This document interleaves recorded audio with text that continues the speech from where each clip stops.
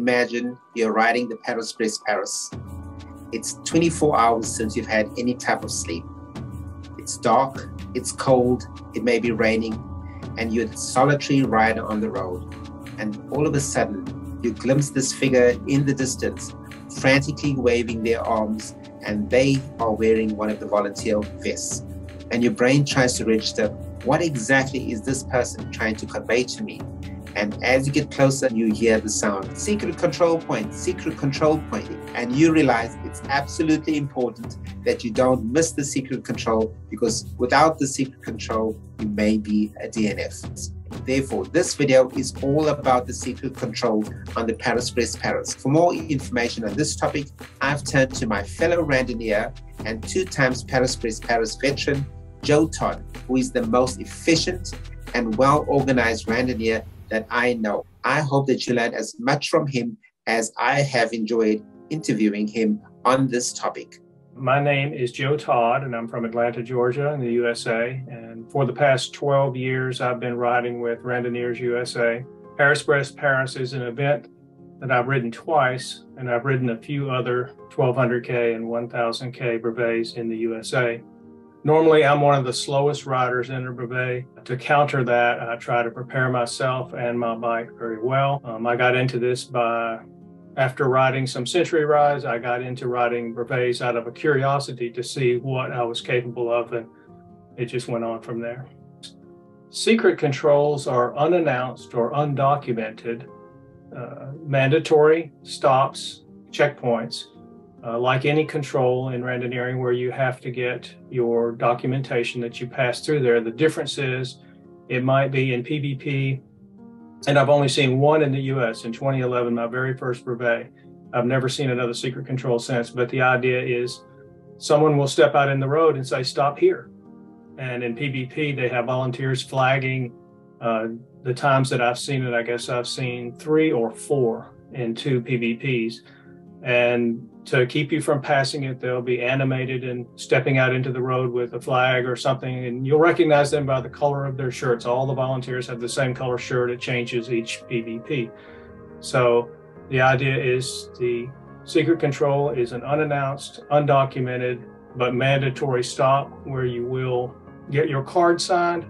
I do not believe, I'm not certain, but I do not believe that there's an electronic mat to record the passage of your bicycle frame plate with the radio frequency identification tag on it. I don't think that passes there. And the reason I say that is because when I look at my brevet card from 2019, where they had 2 secret controls, there is no typed written passage documentation of passing St. Nicholas, the location of the secret control, twice. However, it is noted with a stamp and the signature and the initials and the time inside the card.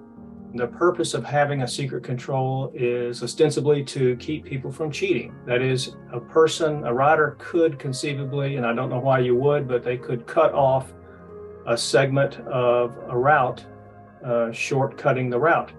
And if they put a secret control along that segment that has been cut off, the person would miss it. They wouldn't have documentation that they followed the correct route, and that would be a DNF, I suppose. I've never heard of it happening, but that's the reason they have it, to keep people honest. I expect there will be secret controls, at least 1, 2, could be even more, because the route has changed, and I haven't studied the route in comparison to the 2019 route, but because the possibility exists, and maybe there's more possibility depending on the twists and turns of the route, so that I would expect to see at least 2, maybe more. Now, when you get your brevet card in France, it would be interesting to open it up and look for the spots in the card that say secret control. And I think, I'm looking for the card now, there was only 1 spot on the way out and 1 place for such a secret control. There's only 1 page in the booklet in the brevet card for secret on the way out and 1 on the way back. And where all the, I don't know if you can see that, but all the other towns have their stamp. And then there's one like here that just says, it's kind of blank, it just says secret. and that's where they put St. Nicholas put their stamp in there. But there's only one of these blank squares like that that says secret on the way out and the way back in 2019. How visible are these controls? Well, not very in my experience, and it's very limited. And of course, the brain is very tired at that point. But as I said, it's a smaller location. You aren't expecting it, so there's a volunteer to sort of jump out in the road and yell at you. The guiding thing, I think it would be hard to miss if you're in a bulge of riders, because I was extremely sleepy on the way back in 2019. I came to just following all the other riders in the huge crowd. They all seemed to be pulling into St. Nicholas, and I was so tired I just wanted some food or water to get off the bike. And I heard a British man say, "This is a secret control." And I said, "Really?" And he said, "You didn't hear the volunteer just tell us that?" And so I wasn't paying attention, and I was too tired. But so that was a good catch that the fellow told me that, and I went and got my card signed in addition to whatever else I had to do there. As far as the layout or the amount of facilities and services available at a secret control, I can't say for sure, but I tend to recall that it was less than normal. They did have food at St. Nicholas. The mechanics, I don't know if I saw a mechanic because I didn't need one. So somewhere between nothing and a really nice control that's got everything. It would be food and some services, and of course bathrooms, but maybe not as much, possibly not mechanics. So somewhere in between, something less than a full control. As far as the parking at a secret control, I think it would be, again, less than, say, Ludiac or another place with plenty acres of parking. But yes, there will be a place to park, should be a place to park. There was before, but it's not, picture again the sheer number of people. If there's 500 or 1,500 bikes coming, at the secret control at the same time, there's got to be pretty substantial parking facilities. Negotiating a secret control, I guess it just came to mind, but in a spreadsheet where I plan the stops, there's no place for secret control, so maybe I better add that. One thing I do think is a good idea is a stopwatch function on your wristwatch or your phone, something that you can start as soon as you stop the bike and time yourself, and have it so that, because it's very easy for 30 minutes, 40 minutes to slip away and you don't realize you've been there that long. So that's what I'm going to try to remember to do, is to time at each control, and I would do the same at a secret control, and try to get in and out of there. Since it's not part of the ride plan spreadsheet, try to get in, get what you need, and get out.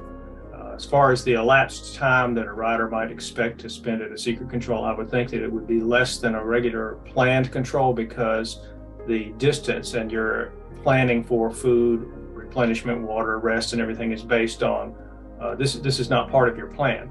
So I would think that it would be less than the time you'd spend at other controls, but I can't see, because of the parking and the sheer numbers and the waiting at the table, if there is a wait to get your card stamped. They're very efficient at that.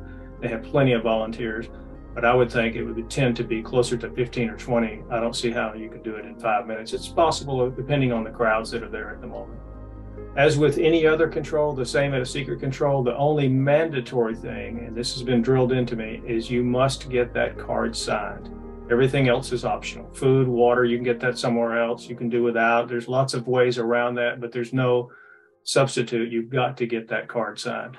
But the last time I was at Ludiac, I was so tired and sleepy, I looked for the sign that pointed. It's a very large parking lot, and there's a large sign on a pole that points towards control, where you have to get the card signed. So that's what you want to do.